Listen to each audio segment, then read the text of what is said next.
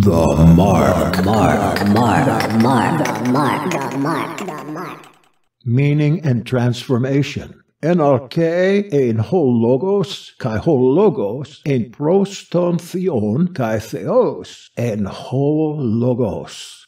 At the beginning of time, meaning already was, and Elohim had meaning with him, and Elohim was meaning. An interpretation of John 1:1. What happens when a man finds no meaning in anything he has and at the same time has no feeling of Elohim? Meaninglessness is a terrible illness. It has to be got over. It's the same as godlessness. Because if you say there is no God, because if you say there is no Elohim, you are saying that there is no meaning in things. But if you think there is meaning, you believe in Elohim. Meaning is Elohim. You can't say that you do not believe in Elohim, but believe that there is meaning in things. For the two are the same, in that one cannot be without the other. Elohim is meaning. God is meaning. If you dislike the word God or Elohim, then say meaning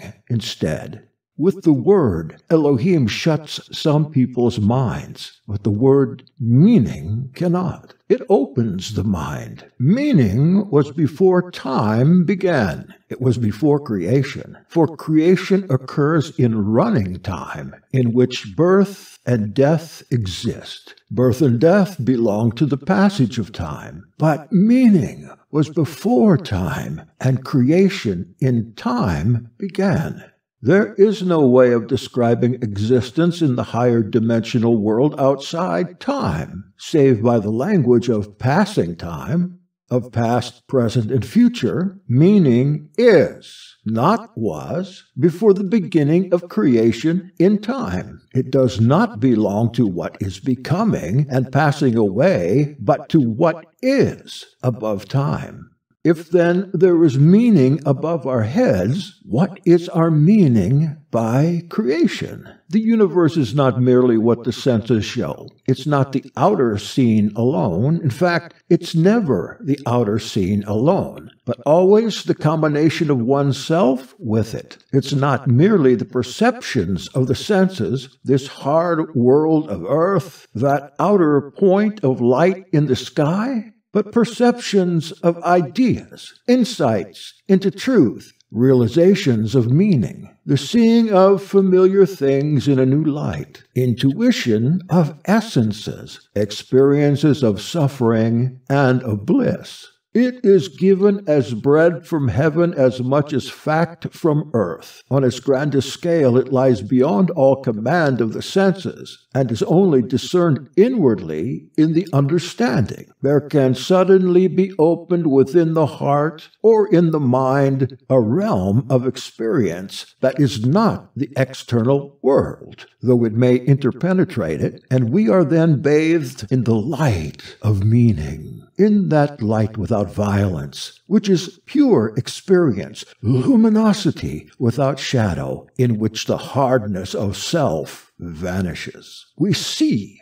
with the authority that meaning gives us. We touch without the sense of separateness and externality that all physical touch inevitably gives us. We feel in depth without talking to ourselves, without the mirror of surface personality. Every experience of that light deeply creates us. It is creating light, transforming meaning, which all have sought since the beginning of time.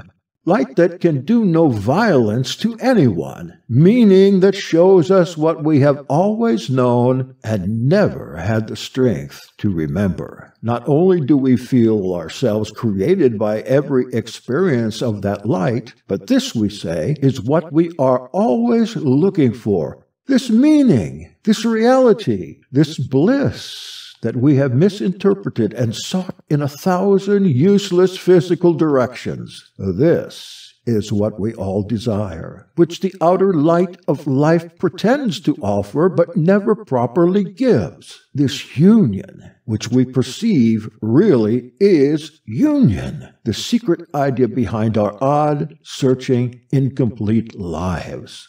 How is this light obtained? How can we obtain this union with meaning? Through what does it shine? Where must the knife enter to open a way for it? It has always been spoken about. A man must begin to dissect himself away from himself to find it. This, in brief, is the substance of all teachings concerning it. And this he cannot do unless he begins to see himself directly as a new conscious experience, a new event, the daily event of himself, not analytically, not critically, nor as a source for talkativeness. This kind of consciousness, whose direction leads toward the region through which meaning is received, is not what we ordinarily have. Very much stands in our way. First in strength is imagination. We imagine we have it. The imagination is a psychic material out of which every substance for reality can be made, the most powerful force in life. And second, we have to put into constant practice this process of using consciousness as a dissecting knife. This requires effort that is not needed in life. So we easily forget and fail to keep alive what we began. But before any such thing is conceivable, man must feel that there is an internal side of the universe drawn in through the inner senses, that he lives outwardly in nothing but a world of effects whose hidden causes lead into the mysteries beyond all human solution, and that in himself there are states unknown to him. For if a man is sense-governed, he's the wrong way around. He thinks sense prior to mind. Nothing internal can then belong to him. He has inverted the natural order. He will deal with everything, ultimately, by violence. For the sensory object, taken as ultimate and highest reality, can be smashed, injured, blown up, or killed. That is why materialism is so dangerous, psychologically, spiritually. It not only closes the mind and its possible in-given development, but turns everything the wrong way round. So much so that man seriously explains the house by its bricks, or the universe by its atoms, and is content with explanations extraordinarily poor of this quality. The object of every church has always been the salvation of man, and in himself man is the church, communicating with what is above and what is below, having an outer and an inner side. The great cathedrals are nothing but half-beautiful, unfinished representations of a man. But consider the knowledge that constructed them in those dark, violent, superstitious times. Consider the terrific labors and the steady intention.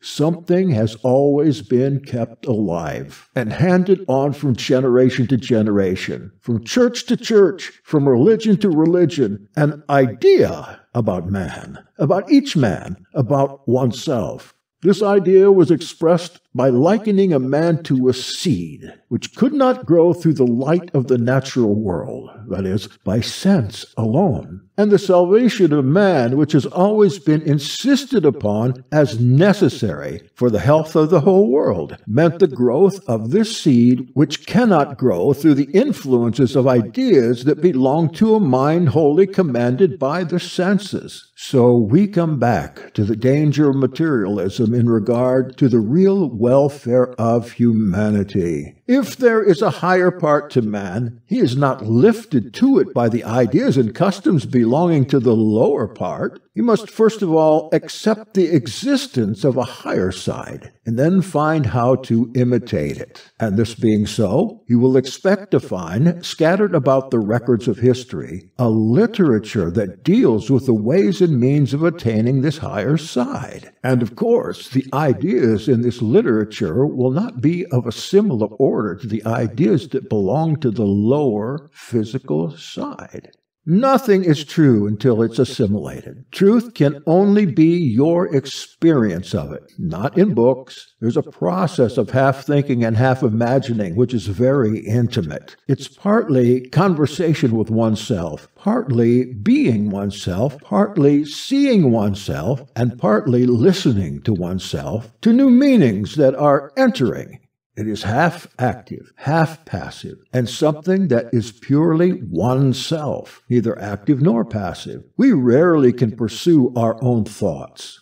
The traffic in the mind prevents us. We do not individually join one thing with another or see the truth of something for ourselves. The rush of associations, the continual reactions to life are too powerful. Few of us will say we have built much inside. We have not recreated, re-represented the world, but left it in the form of a confused sensory image. If we notice ourselves when reading, three people are concerned. There's the reader, the person inside listening to him, and a judge. These three people are all present when we read. This listener can't hear what outside people say. He listens to the reader and notices what the judge says. In order to recreate the world, that is, to create the world in oneself, to give it meaning, form, interpretation, order, significance, it is the listener who must learn. One takes one's ideas, one's thoughts, one's feelings, and one's power of imagination and works internally with them, realizing that no matter what other people know or have said or have written or done, nothing has as yet happened in oneself of any value. There's been no personal assimilation of truth, no inner discovery of it, no creation in oneself. If our emotional life were more awake, then the union of thought and emotion would feed this deepest and most real part of us, and we would feel the happiness that comes from the mingling of meaning with life. And our behavior would be different, because everything would present itself to us with infinitely more differences than is possible as long as we receive everything in a habitual way. Life fails to nourish us because we view it habitually, through a few habits of the mind. We recognize and do little else. We call this knowing, or even truth. There's no doubt that we have, and sometimes realize, powers of reception very much finer than those we employ. And if we seek to define what development can mean, we can say that it consists in the far more conscious reception of daily life through the use of these powers, a far finer perception whose direction is toward both the inner and the outer. That would mean having continually to stand aside, through a continual recognition of them, from habits of mind and feeling, to dissect ourselves from ourselves. As it is, we allow our lives to become a monotonous repetition, not seeing the cause in ourselves, but in our circumstances. Consciousness is unshareable. Our consciousness, your consciousness is your own. Mine is mine. Since consciousness is unshareable, the whole direction of one's life should be towards experiencing everything for oneself, to be conscious to oneself of oneself, to see for oneself, and to be able to do for oneself.